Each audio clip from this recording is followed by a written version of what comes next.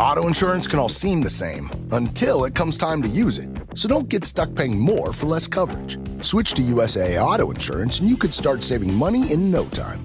Get a quote today. Restrictions apply. USAA. Monday matinees begin right here on the Mutual Audio Network.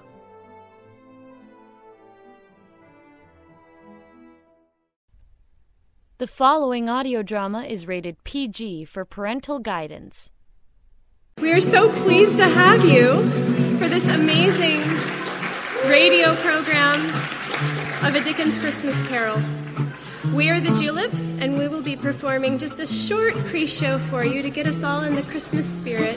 So we welcome you to listen along and have a wonderful evening tonight.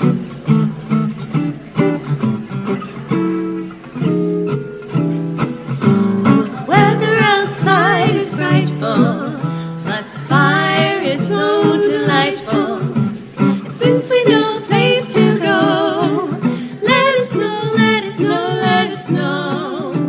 It doesn't show signs of stopping, and a box of corn for popping.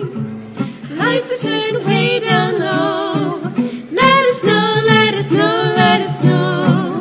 When we finally kiss goodnight, how we'll hate coming out of the storm. But if you really hold me tight, all the way home I'll be warm. Fire is slowly dying, and my dear, we're still goodbying. But as long as you love me so, let us know, let us know, let us know.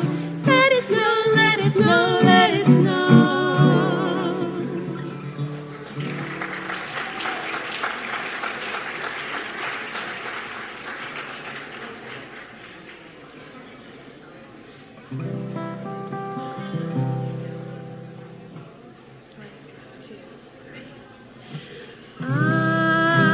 I'm dreaming of a white Christmas,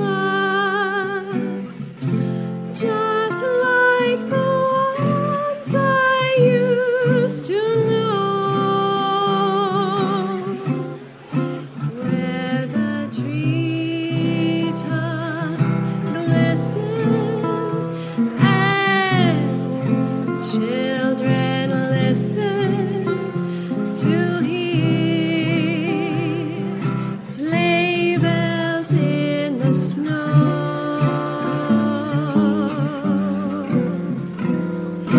I'm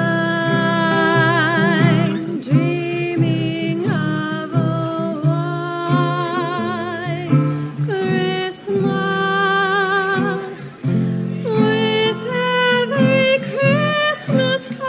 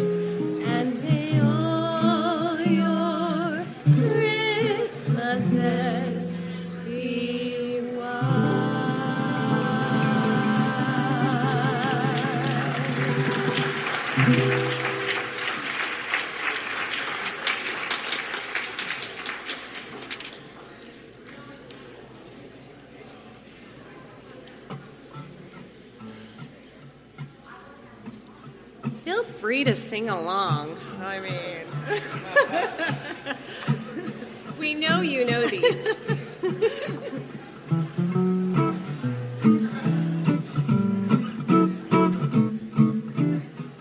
Sleigh bells ring, are you listening?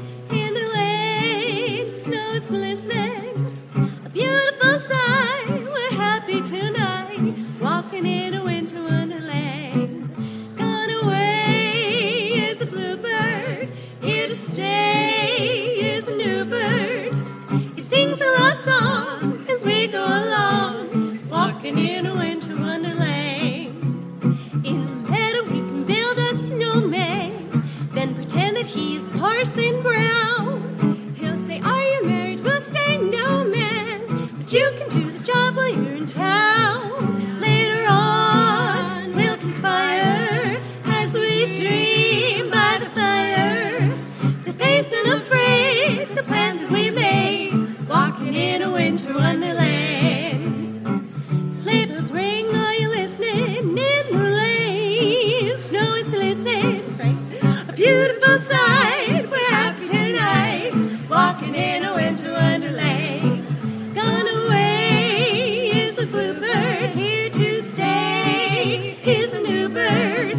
He sings a love song as we go along, walking in a winter wonderland. In the meadow you can build a snowman and pretend that he's a circus clown. We'll have lots of fun with Mr. Snowman until the other kitties knock him down. Later on we'll conspire as we dream by the fire to face unafraid the plans that we made, walking in a winter wonderland, walking in a winter wonderland.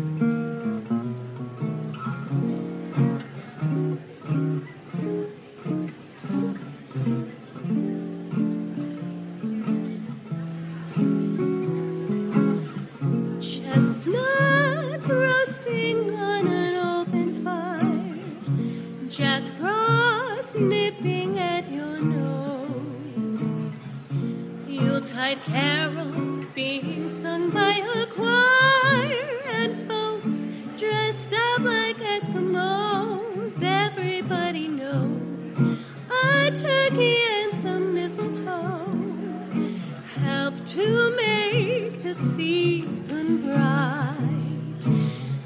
Tiny tots with their eyes all aglow will find it hard to sleep tonight. They know that Santa's on his way. He's loaded lots of toys and goodies on his sleigh, and every mother's child is gonna spy to see if reindeer really know how to fly. And so I'm offering a simple praise to kids from 1 to 92. Although it's been said many times, many ways, Merry Christmas to you.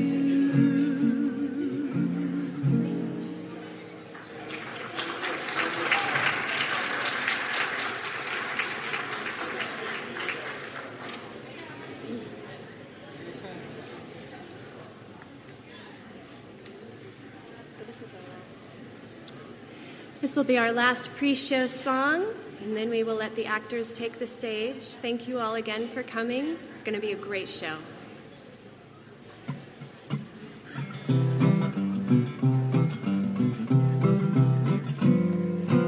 Here comes Santa Claus, right down Santa Claus Lane. Vixen and Blitz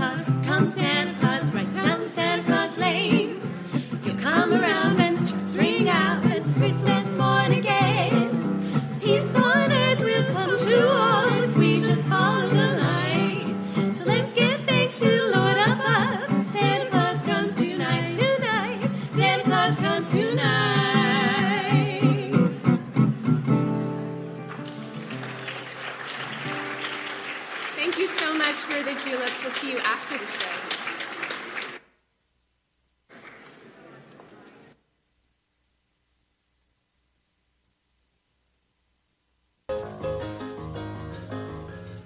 Good evening, everyone.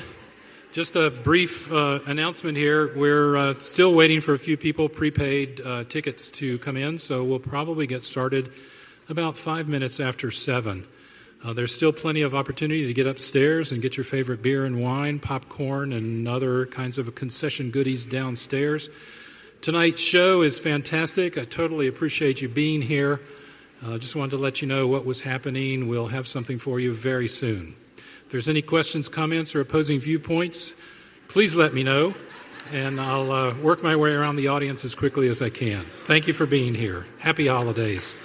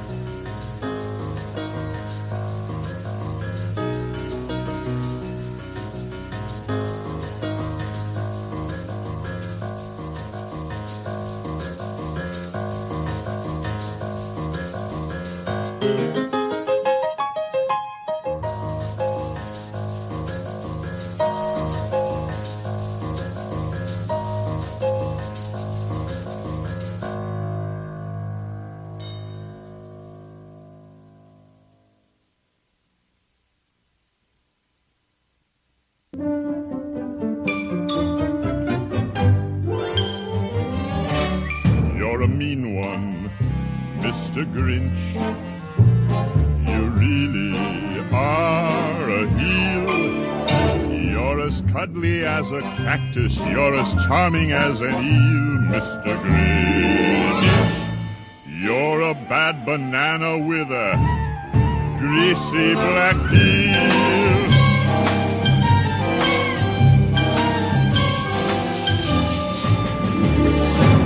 You're a monster, Mr. Grinch.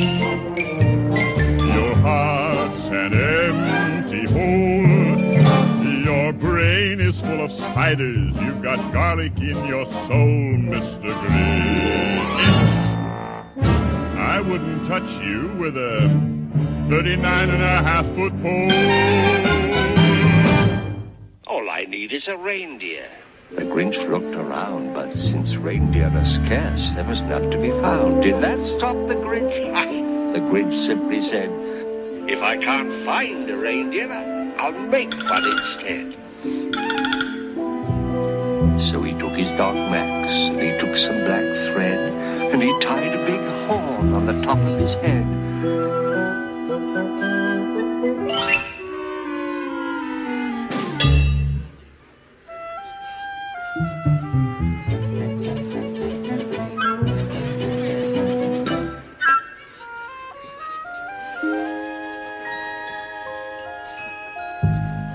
Then he loaded some bags and some old empty sacks on a ramshackle sleigh, and he whistled for Max.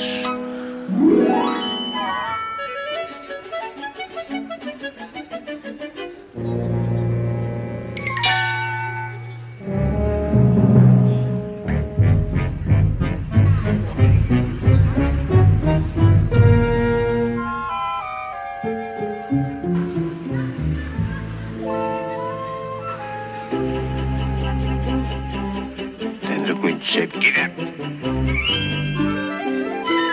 the sleigh started down toward the homes where the Who's lay a snooze in their town.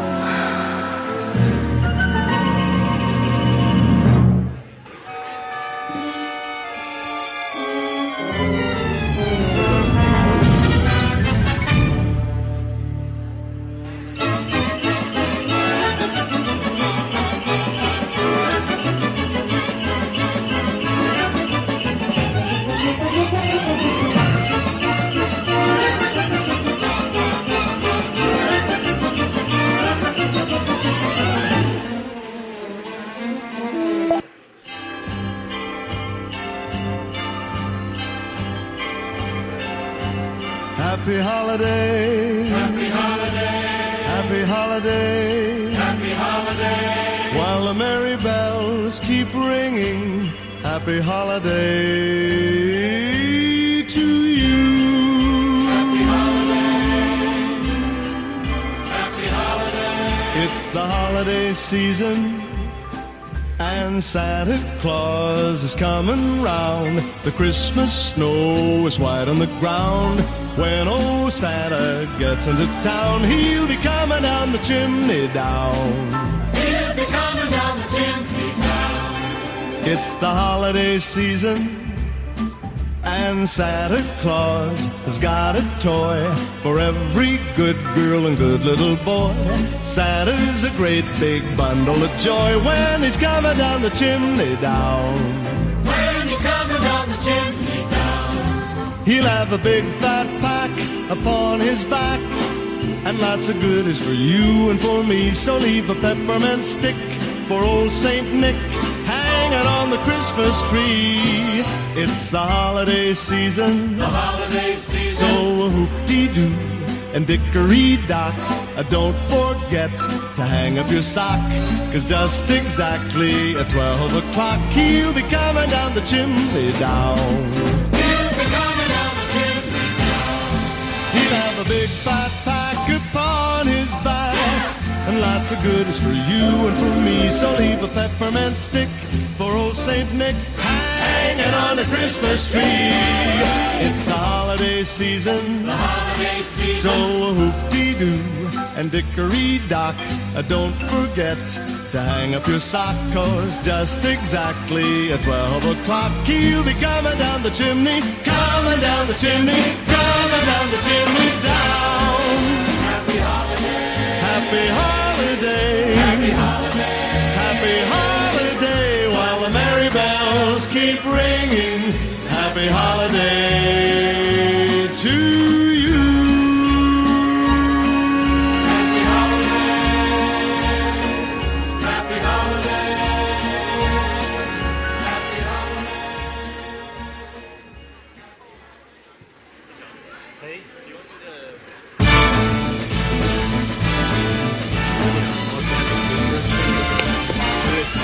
It's the most wonderful time of the year, with the kids jingle belling and everyone telling you be of good cheer.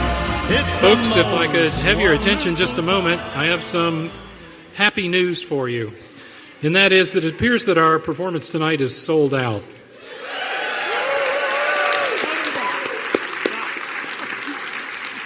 Now, the bad news is that there are still people out there that want to get in and get a seat, and they'd like to sit together. So I wonder if I could ask everyone if you can scrunch up, if you could move over into a seat that's empty next to you. Try to free up some seats so people can sit together. That would be great, and we would very much appreciate it, and you would be our Christmas heroes for all time. We're going to get started in just a second, so go ahead. You won't disturb anything. If you want to get up and just move over a seat or two, make some extra seats available for everyone. Hey. It's the most wonderful time of the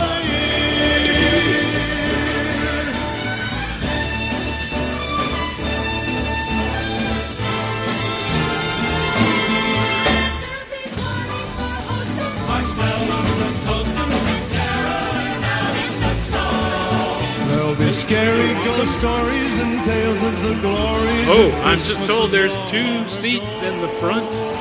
If someone wants to grab them, it's closer to the glory of the performance. Wonderful time of the year. There'll be much mistletoeing and hearts will be glowing when loved ones are near. It's the most wonderful time. Yes, the most wonderful time. Oh, the most wonderful time of the year.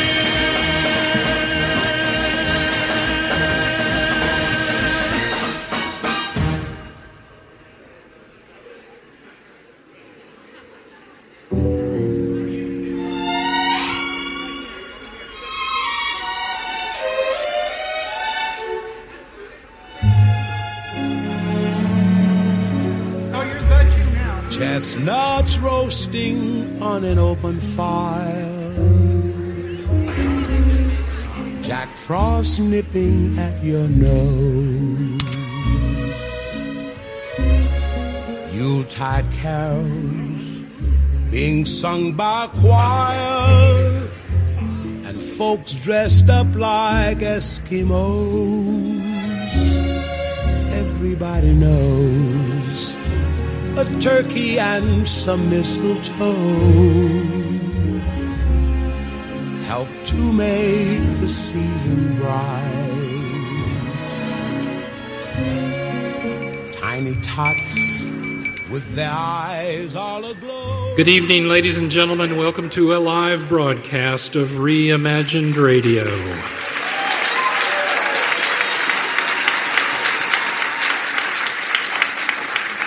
We are seriously broadcasting tonight, live and direct, without benefit of commercial interruption, from the historic Kiggins Theatre in beautiful downtown Vancouver, Washington, USA.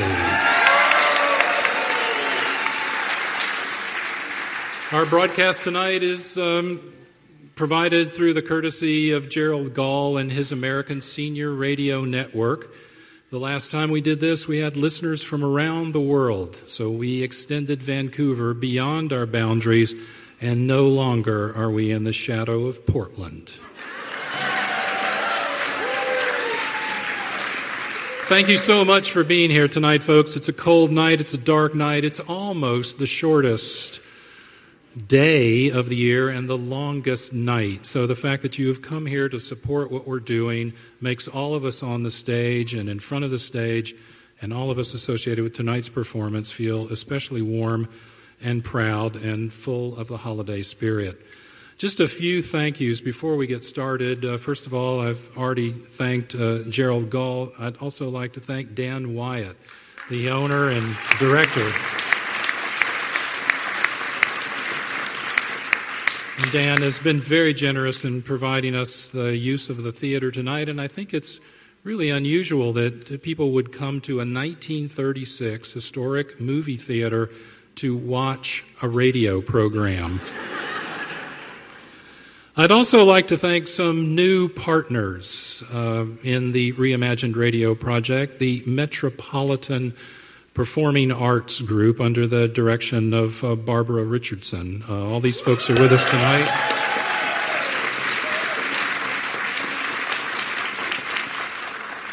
I started the Reimagined Radio project 5 years ago. This is our final performance of the 5th season. So 5 years ago, doesn't seem like but yesterday. Time has gone really great, and we appreciate the support. But it's always been a dream of mine that we could be able to provide performances that were locally acted, locally voiced, locally produced, that would involve local musicians, local artists.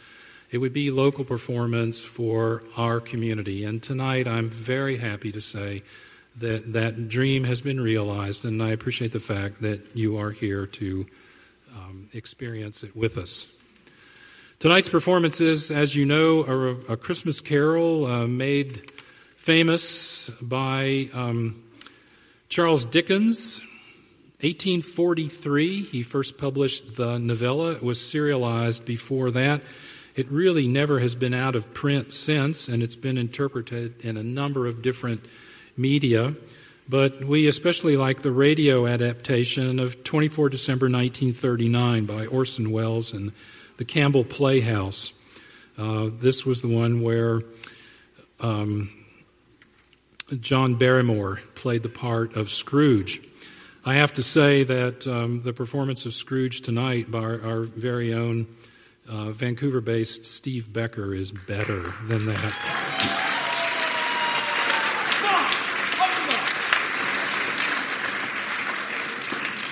So, here we go. Thank you for waiting, live and direct now, again, without benefit of commercial interruption, and for your holiday benefit, Reimagined Radio production of A Radio Christmas Carol. Good evening, ladies and gentlemen, and welcome to another performance by the Reimagined Radio Project. Tonight, we return to the golden age of radio and invite you to see and hear a radio program as it is reimagined before your eyes and ears. Tonight's performance is a radio adaptation of the Charles Dickens holiday classic tale, A Christmas Carol. The story is often credited with bringing joy and festivities back to the seasonal holidays after years of sober Puritan suppression of merriment and pageantry. The message of tonight's performance, that humanity far outweighs riches, is most important as we contemplate the changes and uncertainties ahead of us as a culture, a community, a country. We hope you enjoy our performance, and we wish you a very happy and safe holidays.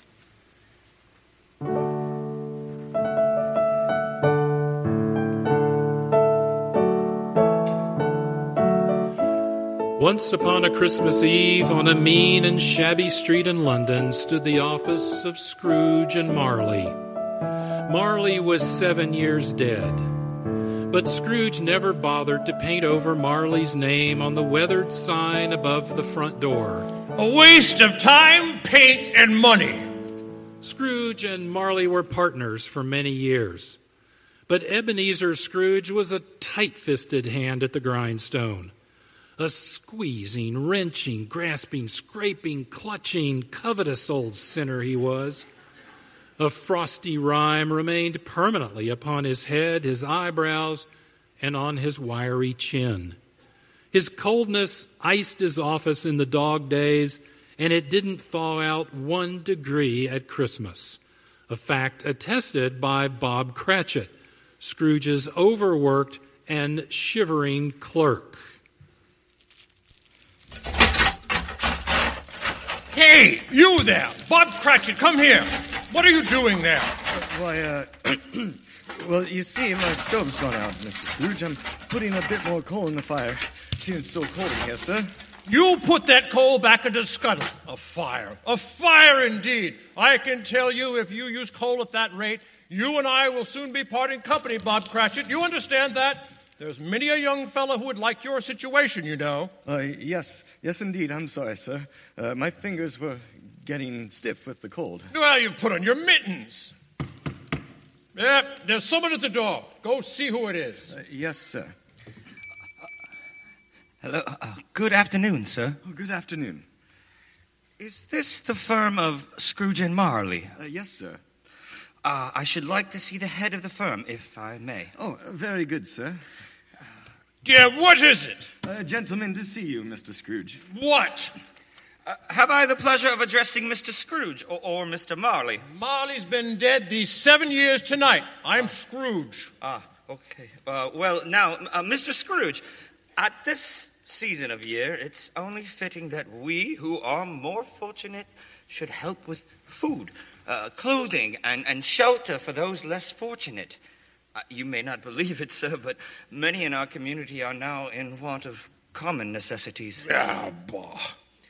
And many more will soon be afflicted if the government continues its reckless course. Are there no shelters?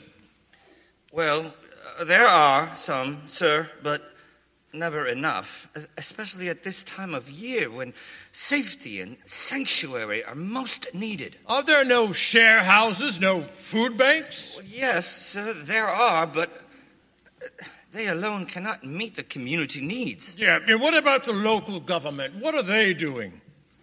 Well, sir, we have elected a female governor or mayor, our first ever. She is very much hands-on in the operational style, but there are decades of head-in-the-sand resistance to change that must be overcome. Business will carry us forward by creating jobs and lowering the deficit. What about the director of that downtown association? Why does he not fix the problem? He cannot do it alone, sir. It takes a city, everyone working together. At this time of year, some additional provisions for the poor and the destitute must be made. Yeah, bah. Well, a few of us are endeavoring to help, you see. And, well, what should I put you down for? Nothing. I see. You wish to be anonymous then, sir? I wish to be left alone. I don't make merry myself and do not wish to help make idle people merry. I help to support the establishments that take care of the poor. They cost enough in taxes. Let those who are badly off go there. Many can't go there, sir. And many would rather die. Many will die. Well, then my advice to them is to do so and decrease the surplus population. Besides, I've only your word for that which you say is so. It's the truth, Mr. Scrooge.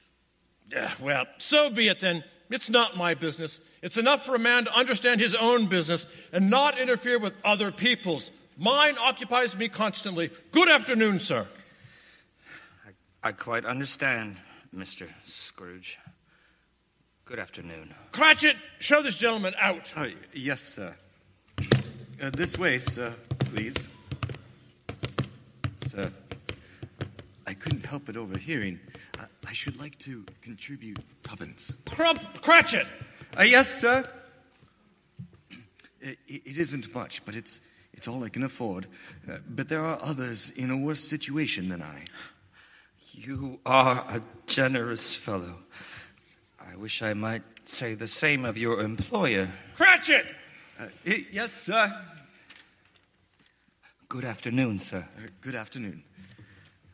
Merry Christmas. Cratchit! Merry Christmas. Yes, sir. Close the door. Oh, yes, sir.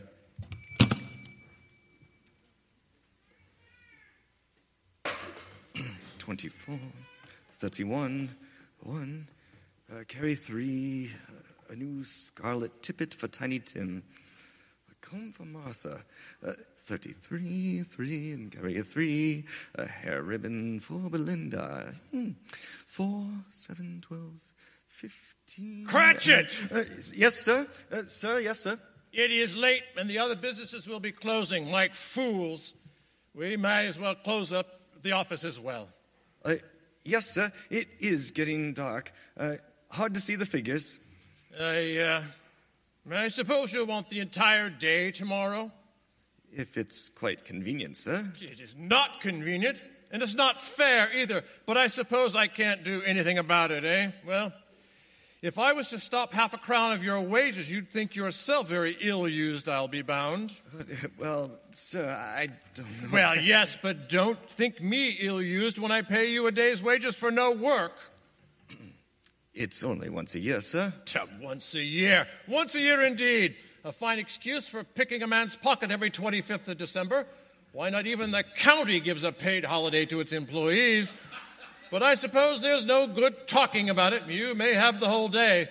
But see to it you're here all the earlier the next morning. You understand? I will, sir. Good night, sir. And Merry Christmas. Bah! Oh, my. Mr. Scrooge, it's your nephew, Mr. Fred. Merry Christmas to you, Mr. Fred. And a Merry Christmas to you as well, Bob. And the missus. And to Tiny Tim. Oh, thank you, Mr. Fred. Same to you, sir. Good day, sir. Good day, Bob. Merry Christmas! Oh, God save you, Uncle. Yeah, bah, humbug. Christmas a humbug? Uncle, now, I'm sure you don't mean that. I mean just that. Exactly that. Merry Christmas, Christmas. What right do you have to be merry? What reason have you? You're poor enough. Well, what right do you have to be dismal about Christmas, Uncle? You're rich enough. Bah! Now, Uncle, don't be cross. Well, what else can I say when I live in such a world of fools? If I could work my will, every idiot who goes about with Merry Christmas on his lips would be boiled in his own pudding and buried with a stake of holly through his heart. Uncle! Now, nephew, keep Christmas in your own way and let me keep it in mine. Keep it? But you don't keep Christmas, Uncle. Well, leave me alone then. What do you want? A Christmas gift, no doubt. I came to wish you a Merry Christmas, Uncle. Yeah, Merry Christmas. Much good may Christmas do you. Humbug! There are many things from which I derive good, by which I have not profited materially, I dare say, Uncle. For example, I have no slogan hats for sale, but I've always thought of Christmas time as a good time, a kind, forgiving, charitable, pleasant time. And therefore, Uncle, though it has never put a scrap of gold or silver in my pocket, I believe it has done me good and will do me good. And I say, God bless it! I wonder you don't go into Congress. You talking of nonsense. Oh, don't be angry, Uncle. I want nothing from you. I ask nothing of you. Why can't we be friends? Good afternoon. I'm sorry you feel that way. Well, I tried. A Merry Christmas to you, Uncle. Good afternoon. And a Happy New Year, too. Bah, humbug. Christmas. Nonsense. Twaddle. Flummery. Fake news.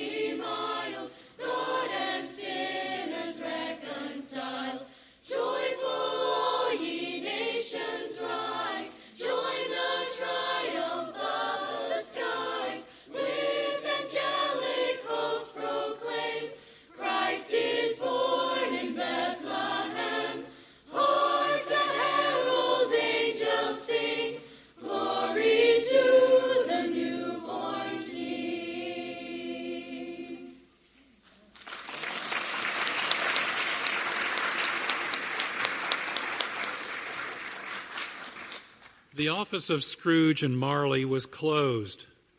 Bob Cratchit, with the long ends of his white comforter dangling below his waist, for he boasted no greatcoat, went down a slide on Cornhill 20 times in honor of Christmas Eve, and then ran home to Camden Town as hard as he could to play with his family at Blind Man's Bluff. Scrooge, on the other hand, took a melancholy dinner in his usual melancholy tavern. After spending the rest of the evening with his banker's book, he went to his dismal house. Scrooge walked through his rooms to see that all was right. Sitting room, bedroom, storage room, all as they should be. Nobody under the table, nobody under the sofa, nobody under the bed, nobody in the closet. Scrooge locked himself in. He double-locked himself in. He took off his cravat, put on his dressing gown and slippers and his nightcap, and sat down before the small fire, allowing himself the pleasure of its meager warmth.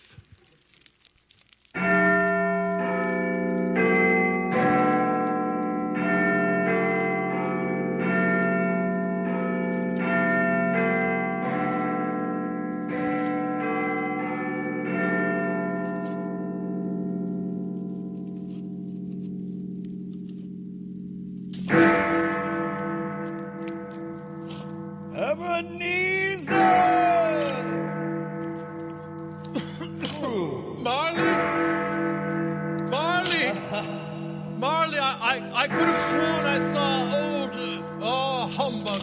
Marley's been dead these 7 years. Humbug, humbug. What I need now is a good night's sleep. Ebenezer Scrooge. What? What's that? What is it? Someone is here, but the door's locked. Ebenezer! The door's double locked.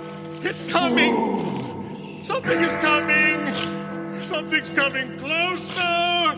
Outside my door. Bah! I won't believe it.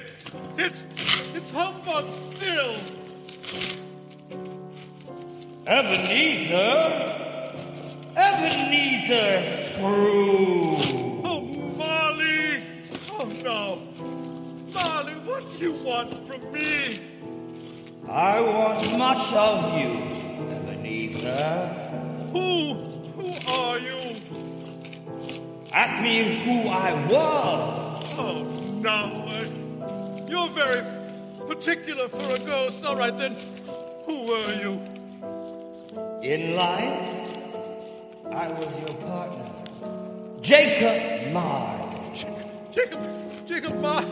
But you're dead. You're dead 7 years ago. 7 years ago, this very night. No. Ah, what's wrong, Ebenezer? Don't you believe me? I do not.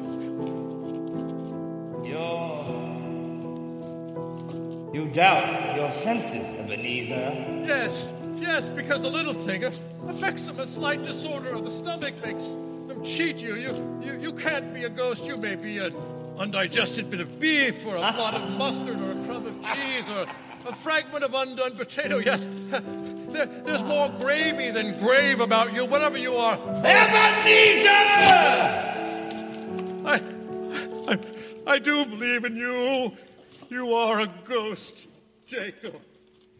Thank you. But why? Why do you walk the earth, Jacob? Why have you come to me? It is required of every man that the spirit within him should walk among his fellow men and travel far and wide to witness what it cannot share, but might have shared on earth and turned to happiness. But tell me, Jacob, what is that chain you wear around you? It is required of every man that the spirit within him should walk abroad amongst his fellow men. Card box, keys, padlocks, ledgers, I wear the chain I forged in life, made it link by link and yard by yard by my own free will. Its pattern seems strange to you, Ebenezer? Oh, Jacob, please, Jacob, speak comfort to me. Well, yours was as heavy and as long as this. 7 years ago, you have labored on it ever since, Ebenezer. Comfort I have none to give. I cannot rest, I cannot stay, I cannot linger. Weary journeys lie before me. Oh, Jacob, don't take on so now, Jacob. I will listen to you speak, but please don't be so flowery.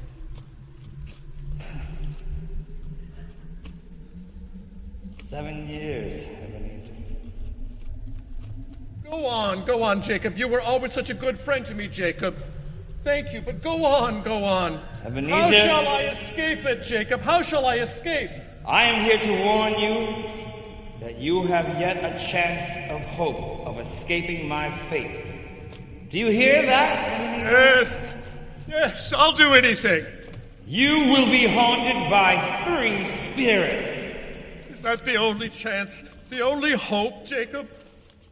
Without their visits, you cannot hope to shun the path I tread. Expect the first tomorrow, when the bell tolls 1. Can't I take them all at once and have it over, Jacob? Ebenezer, for your own sake, remember what has passed between us. Remember, when the bell tolls 1, look for the first spirit. Marley! Jacob Marley!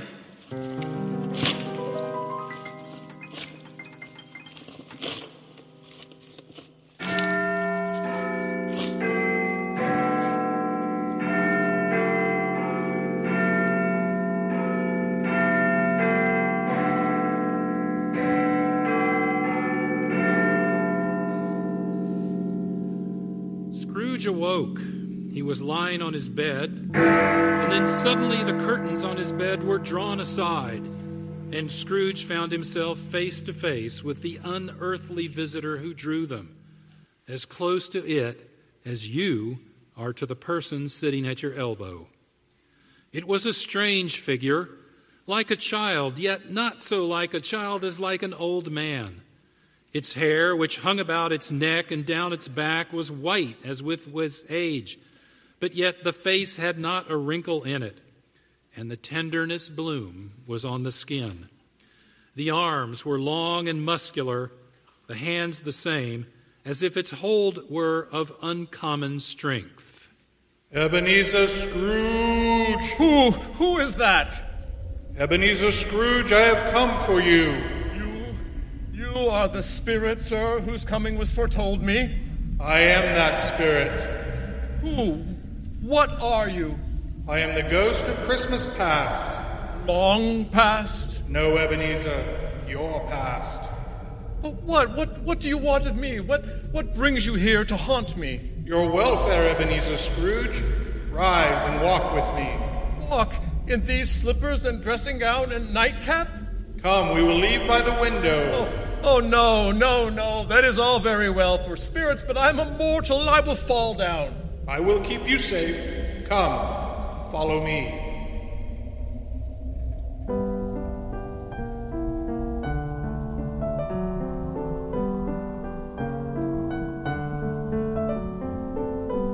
Look just below us, Ebenezer Scrooge. Do you know this place?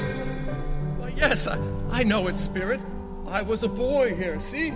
There's my old school with the cupola and the bell hanging in it. Come, let us go closer. Look through the window into that cold, barren room. What do you see, Ebenezer Scrooge? I see a boy. A solitary child, neglected by his family, alone. Yes, I see. I know that boy. I was that boy. So lonely when the schoolmaster told me that Christmas was not for everyone, that self-pity was degrading. A very wise man, don't you agree, Ebenezer? Of course I don't agree, Spirit. Christmas is important for every child that age. There was a young waif singing outside my office yesterday, and I should have given him something. Oh well, it's too late. Is it? Come, Ebenezer, let us see another Christmas.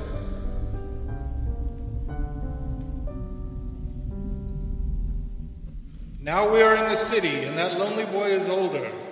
Do you know this warehouse, Ebenezer? Know it. This is the counting house where I apprenticed. It's my old master. Bless his heart, old Fezziwig. My master, alive again, and hosting one of his Christmas parties. Oh, how wonderful.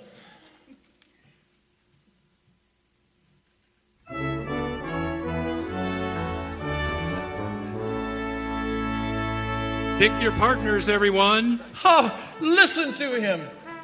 Thread the needle and back to your places. Oh, look, there's Mrs. Fezziwig herself, looking younger than any of them. And the tables all loaded with roasts and cider, mince pie and beer. Oh, what a jolly time we used to have. That carefree young man with the light heart and the gay smile. Do you recognize him? Yes. Merciful heaven. How happy I was then.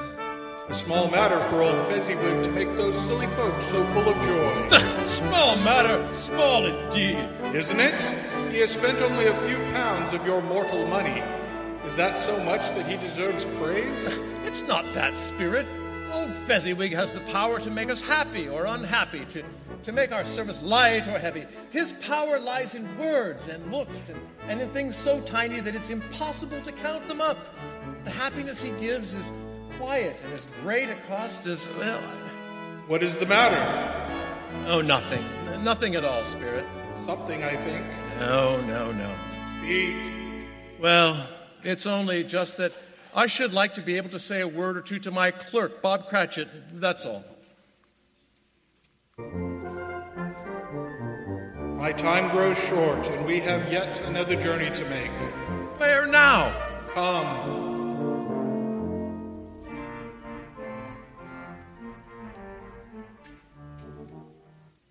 This is our last visit to your past, Ebenezer, here in this little room, with a fair young girl by your side. Do you recognize yourself, Ebenezer? Oh, no. Spare me this. You're older now, a man in the prime of life. Your face has begun to wear the signs of care and avarice. Your eyes are greedy, the eager, restless eyes of a miser. No, please. She knows it, too. That girl by her side. There are tears in her eyes. It matters little to you, very little. I know that. Belle, have I changed toward you? When we were engaged, we were both poor. Was it better then? Better to be poor? Better at least, to be happy. You're changed. You were another man then. I was a boy. You blame me because I've grown wiser? Have I ever tried to break our engagement? In words? No, never. In what, then? In a changed nature, in an altered spirit, in everything that made my love of any value in your sight. So I release you from your promise. Belle. Oh, at first it may cause you pain to lose me. A very brief pain. But soon it will dim, like a half-remembered dream, an unprofitable dream, and you will be glad to be awake from such a dream. May you be happy in the life you have chosen, Ebenezer. Oh, that's enough. Show me no more. Take me home. These were the shadows of the things that have been. That they are what they are, do not blame me. No, no more, Spirit. Spirit, I cannot bear any more. Leave me. Haunt me no more. Take me back. Take me back.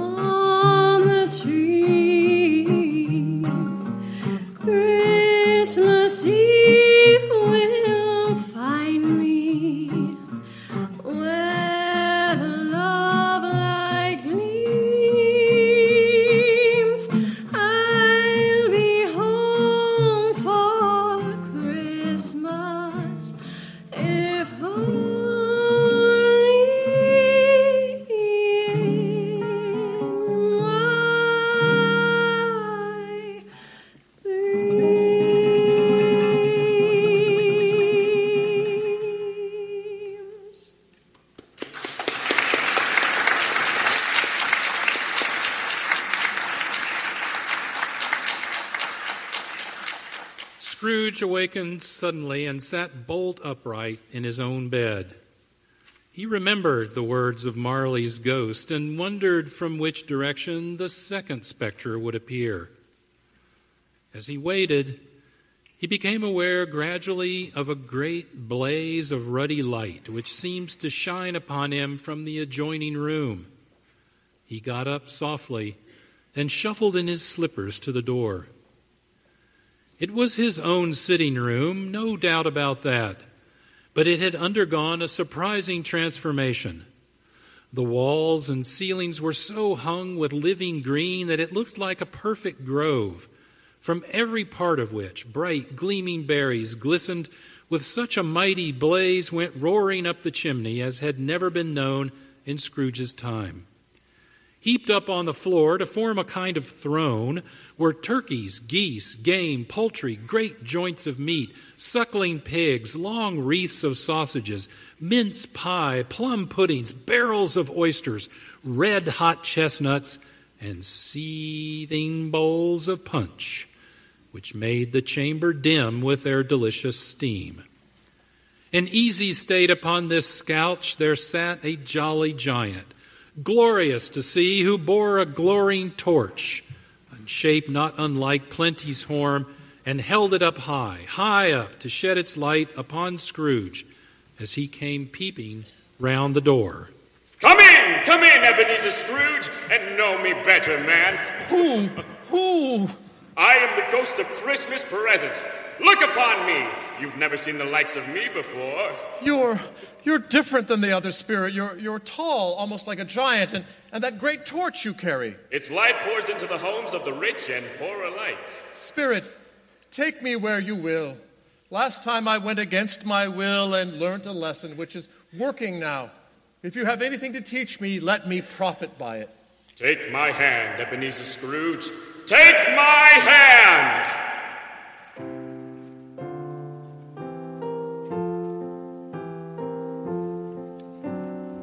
Where have you brought me, Spirit?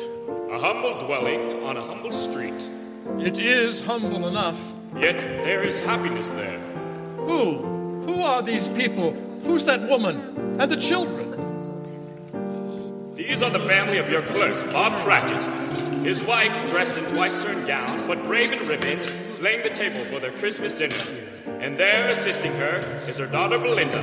And that young man with the fork in the stuffing, that's Master Peter Cratchit. And those two little Cratchits. Listen, Scrooge. His mother, Martha. Oh, yes. Martha, why, bless your heart alive, Martha, my dear. Merry Christmas to you. Merry Christmas, Mother. Merry Christmas. How late you are, my dear. Oh, we'd a deal of work to finish up last night, and we had to clear away this morning.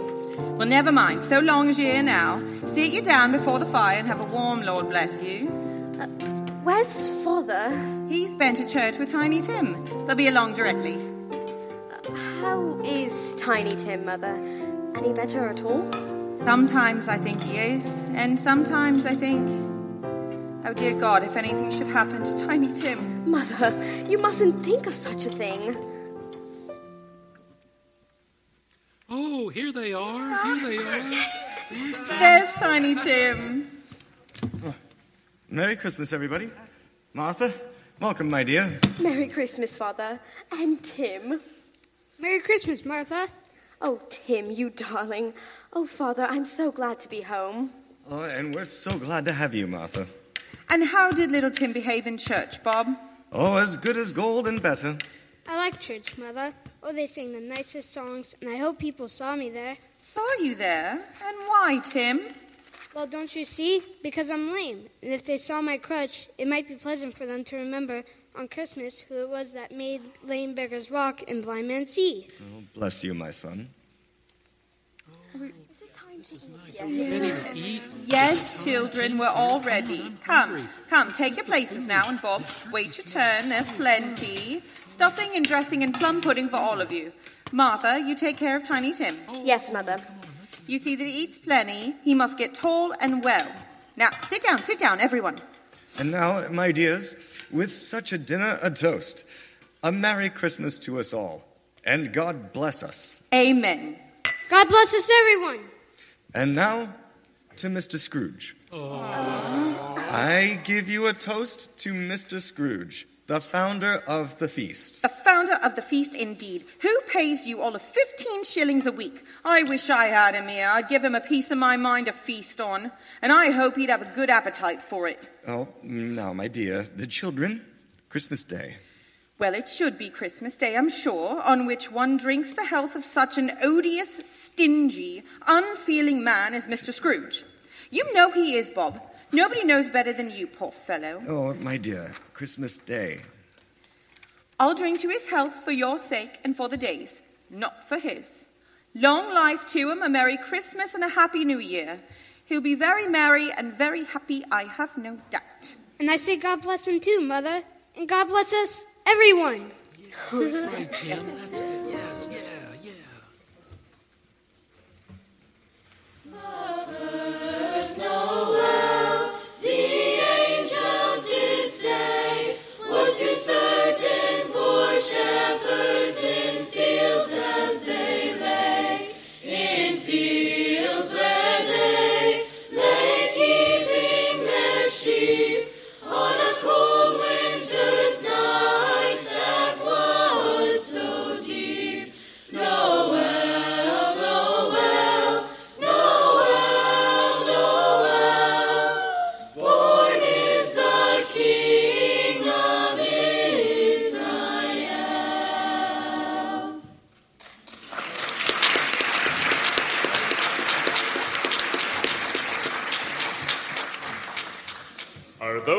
tears in your eyes, Ebenezer Scrooge? Oh, Cratchit never told me the boy was lame.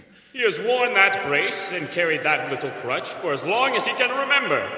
They are not a handsome family, these Cratchits. They are not well dressed. Their shoes are far from being waterproof. Their clothes are scanty and have known, very likely, the insides of a pawnbroker's. But they are happy, grateful, pleased with one another, and content with the time. But my time in this globe ends tonight, Ebenezer. I must away. Wait. Tell me this before you leave. Yes? Spirit, tell me, will Tiny Tim live? I see a vacant seat in the poor chimney corner, and a crutch without an owner, carefully preserved. Oh, no, kind spirit. Say he will be spared. Say he will live. If these shadows remain unaltered by the future, Ebenezer, the child will die. Oh, no. Oh, no. Will it not be better if he dies? As you once said, it will decrease the surplus population. Farewell, Ebenezer. The ghost of Christmas yet to come awaits you!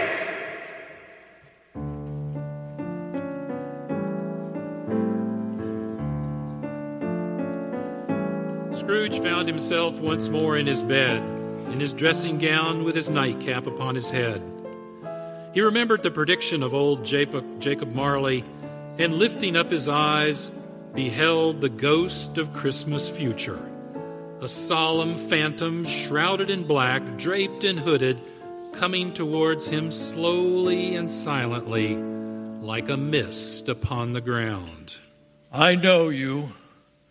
You are the ghost of Christmas future. You'll show me the shadows of things that have not yet happened, but will happen in the time before us. Answer me, Spirit. I fear you more than any specter I have seen, yet I know your purpose. It is to do me good. And as I hope to live another man, a better life from what I was, lead on. Lead on. The night is waning fast and time is precious. Spirit, why have you brought me here again? Here to Bob Cratchit's house, but it's not the same. Why is it so quiet, so very quiet here? Mother, please. Oh, my son, my little son, Tiny Tim. I loved him so. Oh, Mother dear, you mustn't. It is almost time for Father to be home. Don't let him see you crying. Yes, Martha. He's late tonight. He walks slower than he used to. And yet I've known him to walk very fast indeed with Tiny Tim on his shoulder. So have I, Mother. But he was so light to carry, and his father loved him so that it was no trouble. No trouble. Bob. Good evening, my dear. You're late, Bob. Yes, I'm sorry, my dear. I went to the churchyard today. I wish you could have gone with me. It would have done your heart good to see how sweet and green a place it is. You'll see it often, I promised him. Yes, I promised Tiny Tim we'd walk there on a Sunday. Father, dear. It's God's will, Bob. I'm trying to understand it, my dear. My son. My little son. Tiny Tim. I loved him so.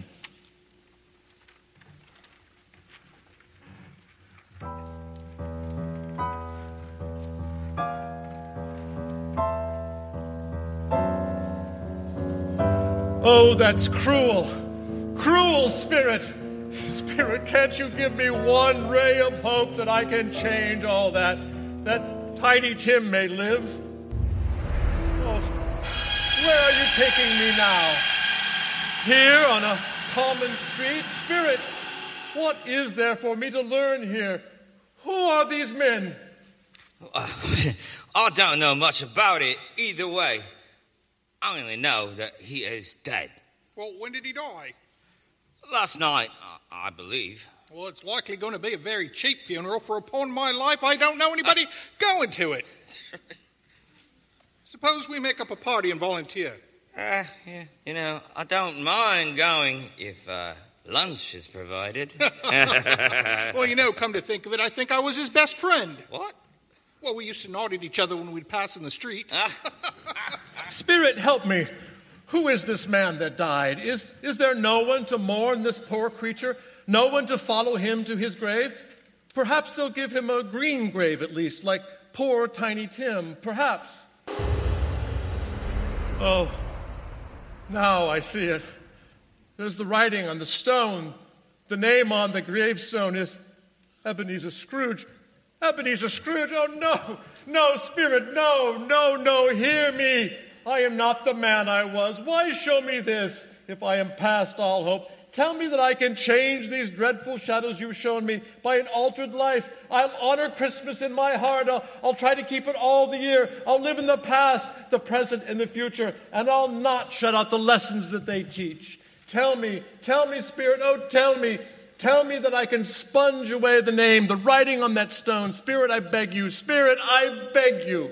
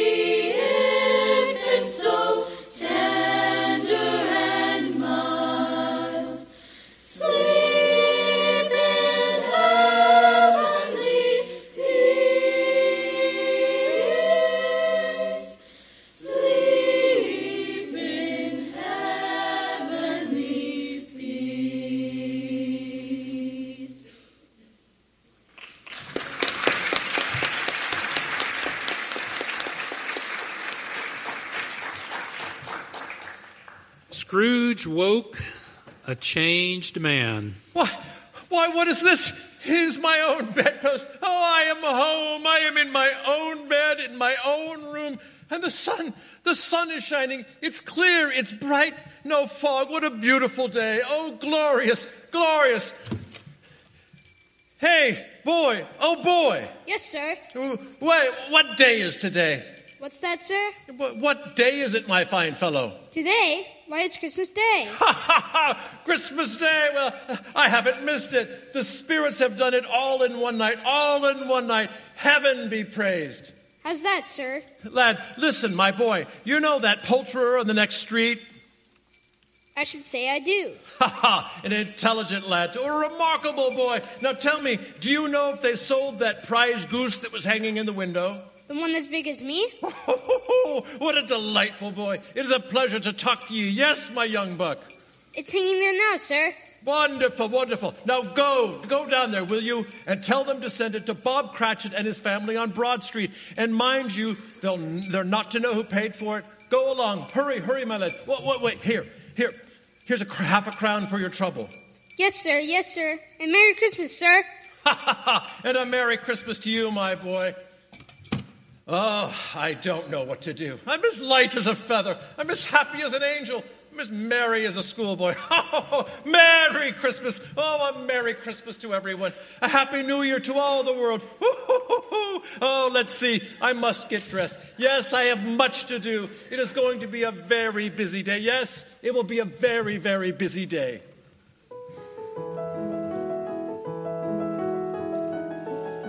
And it was a very busy day. Ebenezer Scrooge was out observing Christmas in the merriest of ways. Scrooge talked with everyone he met. My dear sir, how do you do? I beg your pardon. Well, you, sir, aren't you the gentleman who came to my office in regard to the charity? Why, yes, sir. Yes. Well, a Merry Christmas to you. Yes, sir. And allow me to ask your pardon, sir, and will you have the goodness to accept, I prefer to whisper this. Well, but Lord, Lord bless me, my dear Mr. Scrooge, are you serious? Well, if you please now, not a farthing less. A great many back payments are included here, I assure you. Will you do me that favor? Well, my dear sir, I don't know what to say to such generosity. Now, don't say anything, please. Come and see me, will you? Will you come and see me? I will indeed, sir. Thank you. I'm much obliged to you. I thank you 50 times. Bless you and Merry Christmas. Merry Christmas. As he walked about, Scrooge looked so delighted that people could not resist talking to him. Merry Christmas, Mr. Scrooge! Oh, Merry Christmas. Merry Christmas. Yes, and he even stopped to pat children on the head. Oh, Merry Christmas, my dear. And he gave shillings to beggars. God bless you, Mr. Scrooge. And Scrooge even went calling on his nephew. And his nephew's wife kissed him. Oh, Scrooge had a wonderful time and a wonderful Christmas.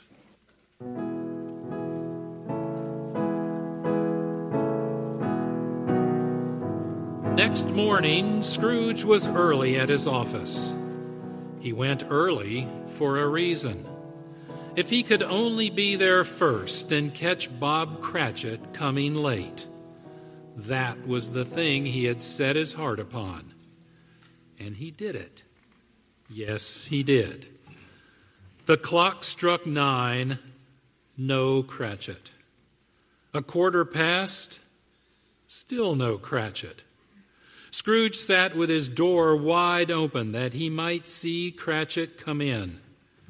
When Cratchit did arrive, Scrooge called out, Hello, you, Cratchit. Yes, sir? Step this way, Cratchit, if you please. Cratchit, what do you mean by coming in at this time of day? Oh, I am very sorry, sir. I am behind my time. Yes, you are. You are. I think you are. Oh, it's only once a year, Mr. Scrooge. It shall not be repeated. I was making rather merry yesterday. I tell you what, my friend. I'm not to stand for this sort of thing any longer, and therefore, Bob Cratchit, I'm about to raise your salary. Mr. Scrooge, are you quite yourself, sir? No, thank heaven for that. I am not quite myself. Merry Christmas. Merry Christmas, Bob. Merry Christmas, my good fellow. A merrier Christmas than I've given you in many a year. I shall raise your salary, and we will see what we can do for Tiny Tim and the rest of your family. We'll discuss it this very afternoon over a Christmas bowl of smoking bishop.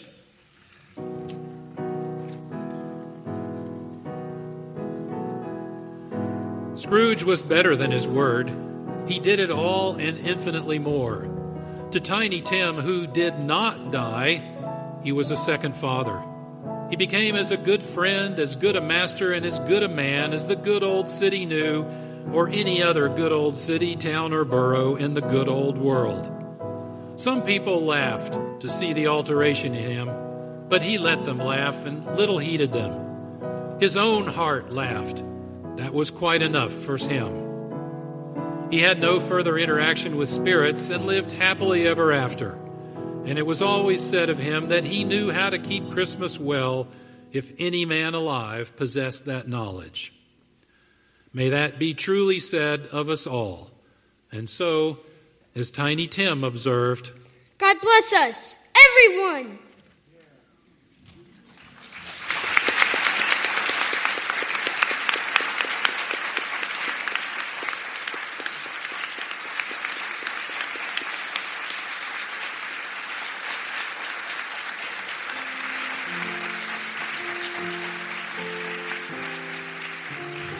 That concludes our performance of the Charles Dickens holiday classic, A Christmas Carol.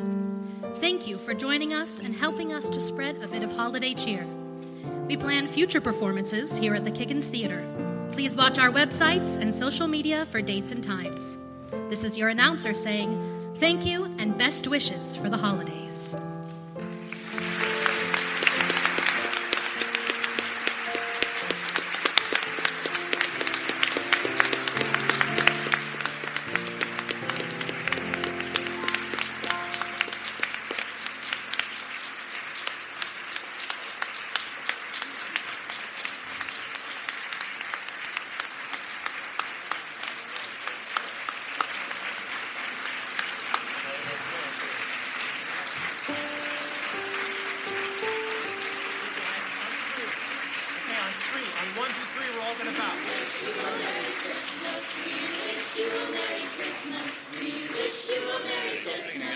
Happy New Year.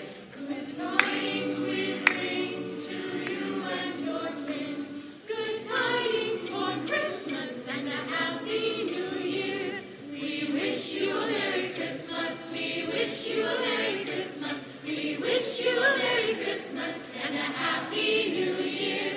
Now bring us some figgy pudding. Now bring us some figgy pudding. Now bring us some figgy pudding and bring it right here.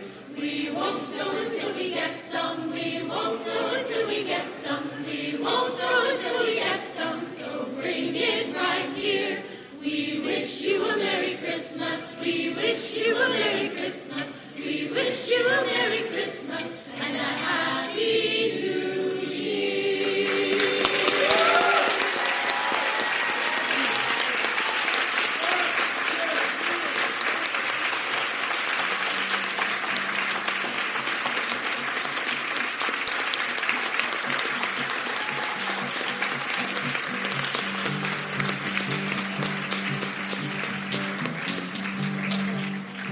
Everybody, sing along.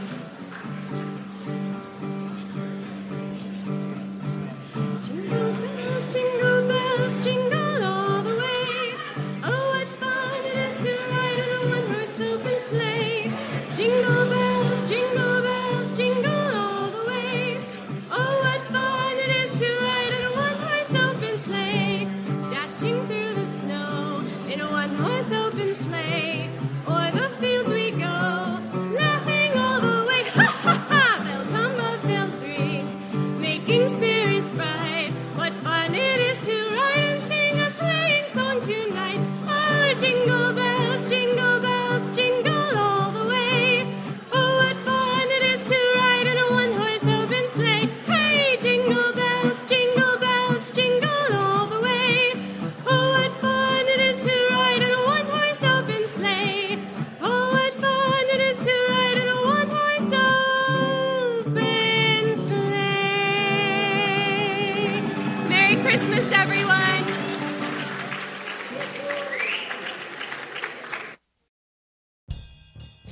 Thank you for listening to Monday Matinee right here on the Mutual Audio Network. Please consider subscribing to other days of the Mutual feeds, including Tuesday Terrors for horror, Wednesday Wonders, our science fiction and fantasy magazine, Thursday Thrillers for action, adventure, mystery, and crime drama, Friday Follies, our end-of-the-week comedy series, Saturday Story Circle for kids and families alike, and Sunday Showcase, bringing you the very newest in audio releases for the week from our United Artists of Audio, right here on the Mutual Audio Network.